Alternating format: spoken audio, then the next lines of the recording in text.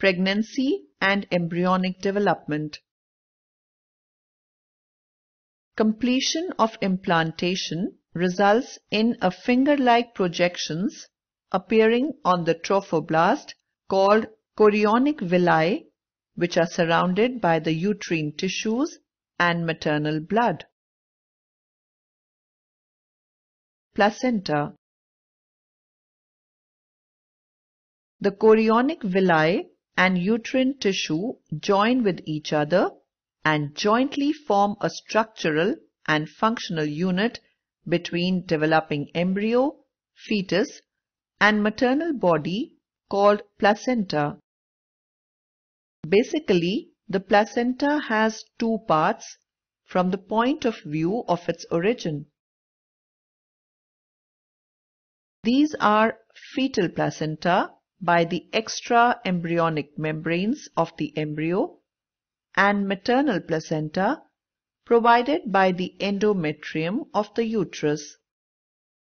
Placenta can be classified into various categories based on their origin, on their morphological structure, on the distribution of villi, and also on their histological structure.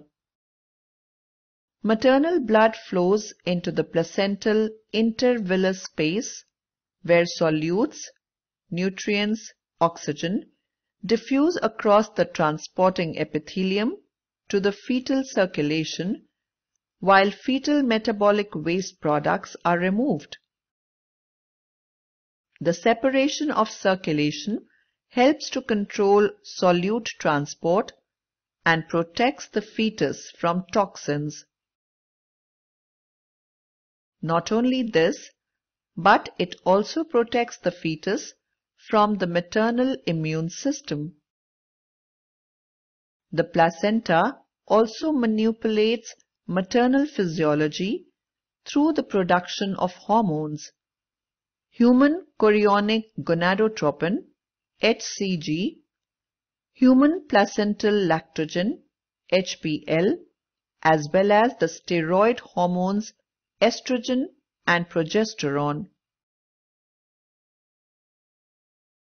The embryonic stage. The embryonic stage lasts from the end of the germinal stage to 2 months after conception. The developing ball of cells is now called an embryo. Embryo is an organism in the early stages of development. Embryonic development.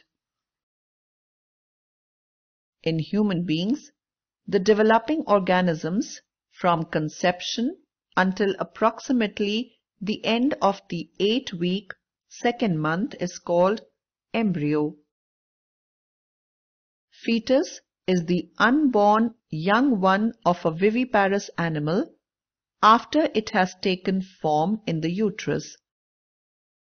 In human beings, an embryo is called fetus from the end of the 8-week till birth. The first sign of growing fetus may be noticed by listening to the heart sound carefully through the stethoscope. Moving further end of the second month of pregnancy, the fetus develops limbs and digits. By the end of first trimester, most of the major organ systems are formed. For example, the limbs and the external genital organs are well developed. 5th month is marked by the appearance of hair on the head. By the end of 24 weeks, second trimester, the body is covered with fine hair, eyelids separate, and eyelashes are formed. By the end of 9 months of pregnancy, the fetus is fully developed and is ready for delivery.